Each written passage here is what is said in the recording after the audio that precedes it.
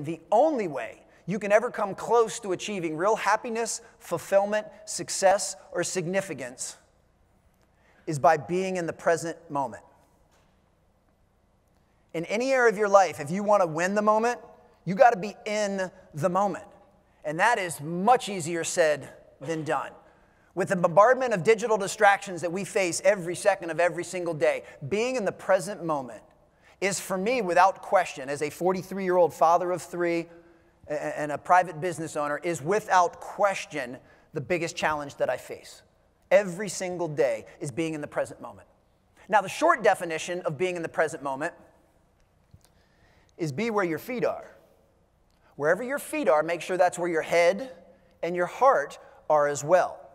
And this is absolutely crucial to creating the connections that we've already established we need to be able to achieve that North Star. If you want to strengthen the connections with the people in this room, you want to strengthen the connections with the people you serve, or you want to strengthen the connection with anyone in your life, significant other, children, neighbor, it doesn't matter. The very first step to doing that is being in the present moment. Now, I've done this long enough to know, especially with an audience of 300, I don't know what the actual percentage is. I could make something up on the spot. Not every single person in this room right now is fully present. Your feet are in the room, but there's some of you right now, your head and your heart are not in this room. You're staring at your phone or you're thinking of something other than what's transpiring right now. And I don't say that with judgment, and I certainly don't take any offense to it. I just know for a fact that attention is the #1 currency we have. It's the #1 gift you can give another human being is your attention in the present moment. It's the #1 gift you have to give.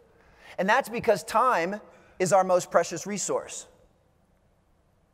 The moment each of us were born, an hourglass got flipped over and sand started falling.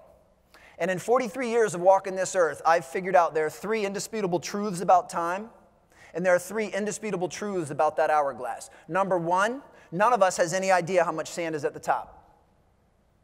None of us do. Tomorrow's not promised. Tomorrow's not guaranteed. #2, we can't stop the sand from falling to the bottom. You can't pause time. You can't stop time. And #3, once the sand hits the bottom, it's gone, and it's gone forever. You can't get time back, and you can't relive time. Now, you can learn from the past, and if you're wise, you will learn from the past, but you can't relive it. And because time is our most precious resource, then that means our attention in the present moment is, without question, the greatest gift we can give to someone else. Now, we talked earlier about you're always communicating something. If you give someone your full undivided attention, you are unconsciously telling them that you are important to me, that I care about you, that what you have to say is something that I value. And there is no greater glue in the world to forge a relationship or a connection than that.